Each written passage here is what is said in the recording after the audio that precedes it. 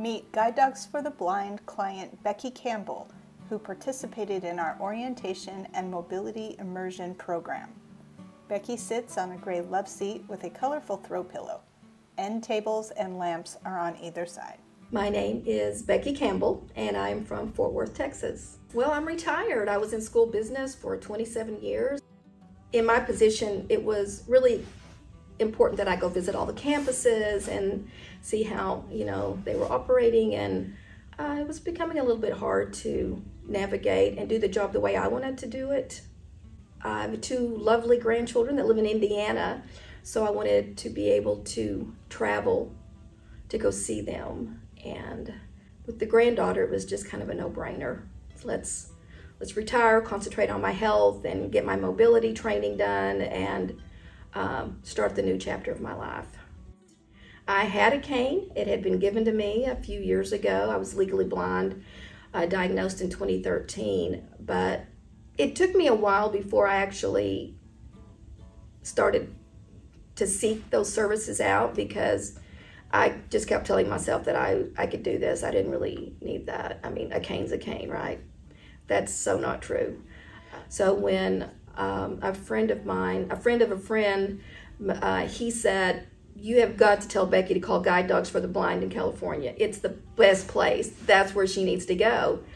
There was definitely no program available to me that I was aware of that was anywhere near that had this many resources to offer a person who was visually impaired or blind. And when I finally was able to come up here, I was just extremely grateful, because I knew it would change my life. Becky walks with a white cane along paths of GDB's California campus. Her instructor follows. It definitely has been intense. Mara has had me holding that cane, Mara, my trainer. That's why I came, to get cane training, to get immersed in the O&M program. I walk around with my head high. I'm not bending over like without the cane. You don't move quickly because you're almost afraid with each step, or I was. But it's just a wonderful feeling to get your independence back, because I've always been a very independent person, and vision loss took that away from me because I didn't have the tools, and Guide Dogs for the Blind gave me those tools. And this O&M immersion program, I had no idea that I was going to actually have the opportunity to walk with a guide dog. That was the coolest thing ever. I just have to say, I'm seriously thinking of applying for a guide dog, but I want to make sure because I don't want to go back. Once I make that decision, that's it.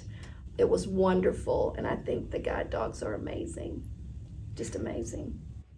I keep hearing over and over again from the people that are around me here about the sense of community and the follow-up, and that, once you are here, you're like a family, and it's just good to know that when I go back to Texas, maybe I won't be forgotten, and that makes me feel really good.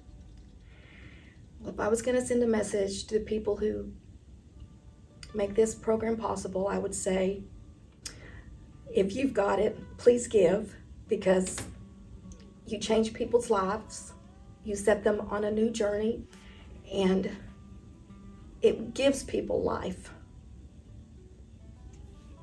to have these skills, these tools, this community.